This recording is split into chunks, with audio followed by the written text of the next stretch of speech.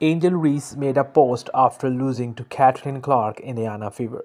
Hello everyone and welcome to this short but to the point audio podcast. On Friday night, Angel Reese and the Chicago Sky were defeated on their home court by Kathleen Clark and the Indiana Fever 100-81.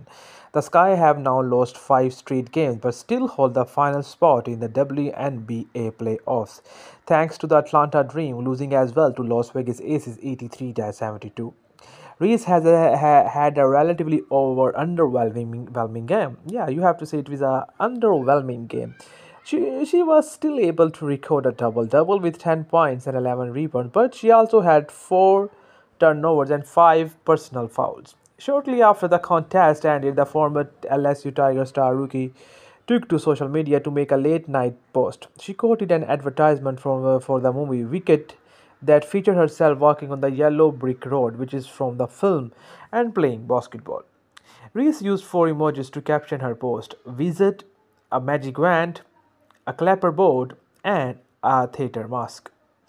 There's a lot of noise out there, Reese said in the commercial. It can surround you, pull at you, weigh you down, but I have got other plans. Defy gravity. Rise above the noise. Nothing is going to bring me down.